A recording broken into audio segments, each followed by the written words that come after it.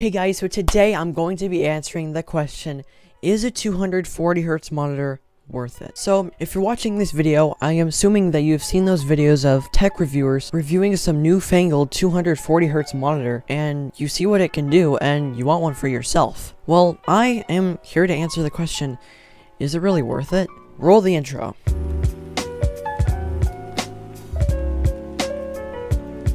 So before I get into this, I want to tell you what a 240Hz monitor actually does. So what a 240Hz monitor does is that it basically just refreshes the entire screen 240 times a second as opposed to 60 times a second or 120 times a second. The advantages are that it is more suited for gamers who wants a faster reaction time and also want a much smoother gaming experience if their computer can handle it. The disadvantages are that it can be a lot more expensive than regular 60Hz or 120Hz monitors, and another disadvantage is that if you have a 240Hz monitor but you also use a 60Hz monitor, that other monitor can be pretty hard to look at because your perspective of it has changed. The reason why I got this is because I wanted to improve faster at the games I was playing. Now, by getting a 240Hz monitor, you're also taking a lot of risks. One of them is the very high price. For the price of a 1080p 240Hz monitor, you can get a 1440p 144Hz monitor, or even like a nice big 4K 60Hz monitor. Another huge risk you're taking is the manufacturing defects with the screen. With a higher refresh rate monitor, especially if you don't pay as much, more of the budget is going into the technology that drives the 240Hz refresh rate and not the technology of the screen itself. The computer that's inside the monitor has the ability to drive my 240Hz display, but it also has a bright spot and a dark green stuck pixel, which hasn't gone away since I bought it. Yes,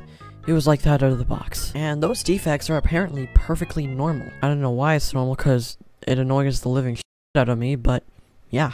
Although there are some expensive 240Hz monitors out there, such as the Samsung Odyssey G9, which has a crazy amount of manufacturing defect reports, according to Samsung, especially during the year of release. That monitor's $2,000, by the way, so you should really be careful if you don't want a stuck pixel on your monitor. Another risk you're taking is that you wouldn't even know if your computer can output at 240Hz before you even try it. You could have a good computer, but if it can't output these higher refresh rates, then what is the point of paying a premium for a 240Hz monitor if your computer can't even output it in the first place? This desktop back here can only output up to 100Hz. And yes, I tried it. So that wraps up this video. Is a 240Hz monitor worth it?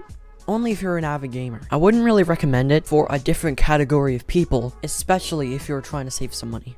I would much recommend higher resolution 60, 75, or 120Hz displays. The reason being is because you don't need a higher refresh rate to do your business work or content creation. What should have a higher priority on your monitor list is screen resolution, because you can fit more things on the screen at the same time. A higher resolution can also make it easier to ignore these manufacturing defects, such as stuck pixels or dead pixels. So yeah, I really hope you enjoyed this video. If you loved it, please subscribe, and I'm gonna see you guys in the next video. Bye!